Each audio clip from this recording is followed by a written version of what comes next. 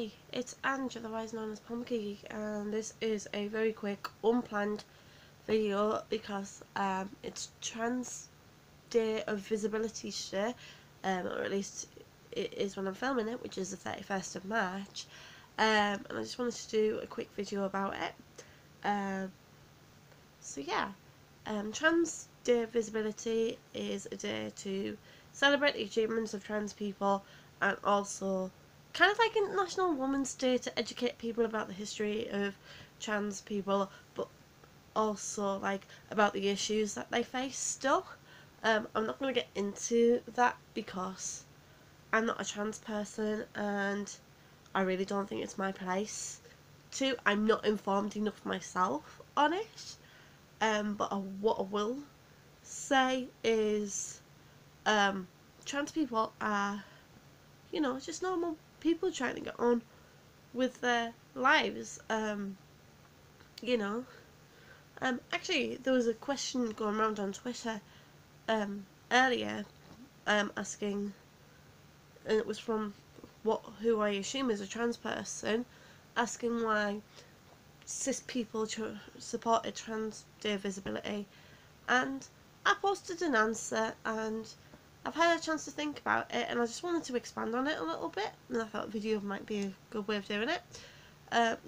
So, first of all, like I said, trans people are just people. They just sort of a little bit different, but just because a person's trans doesn't make them any less of a person. But I don't see why people would think that, but there is people out there that do, and them people are quite frankly stupid and idiotic. That's just my opinion. Perhaps idiotic is not the right word. Misinformed, maybe, might be better. But yeah, also, like, I myself in the past have had reason to question who I am and, whether I was presenting as the right identity for myself. And I came to realise a lot of things about myself. Didn't need physical changes, but having struggled through that, I'm not going to relate that to the struggles that a trans person faces because they're nowhere near the same.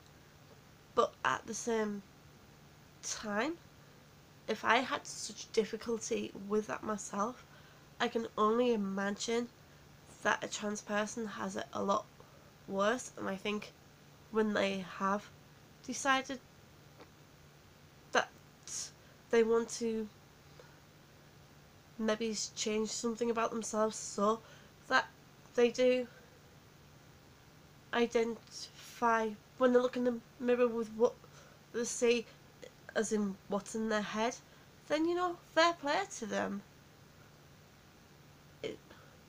It's doing something that is going to make them happier, healthier, less depressed, whatever. And I believe that people have the right to be comfortable with who they are, and if that means that they have to transition, or even, not even transition even, but I don't even know where I'm going with this anymore. You can tell this is totally unplanned. Not transition, or transition.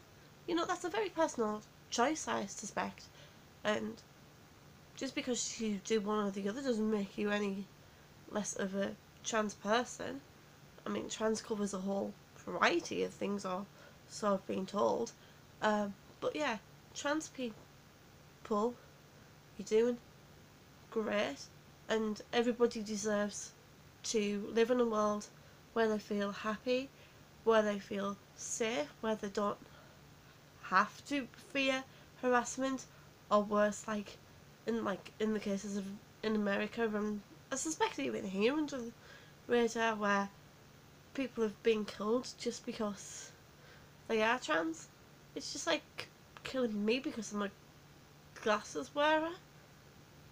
You know, you can't really use that as an excuse.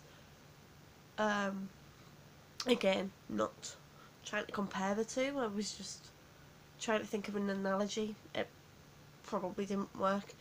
But yeah. So yeah, I'm a supporter of trans people. Don't always get it right, but I want to just say that, you know, I do support trans people. I I think if more non-trans people did the same, the world would be a better place. And you know, there's a lot of very basic things that you can do. Don't believe the media. Just go and educate yourself on trans issues. Go and challenge the facts and figures that the media do present, because it's not always correct. There is a lot of fears around, you know, acts that are coming in, acts that have come in, and some of them are legitimate. And if you do have them legitimate concerns, then, you know, go and engage with trans leaders, or go and do some research on the internet, and, you know, just educate yourself. If you see a trans person being harassed, be a decent human being and step in.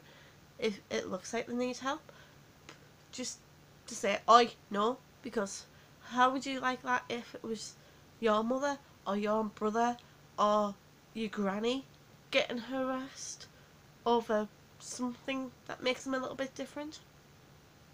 You know?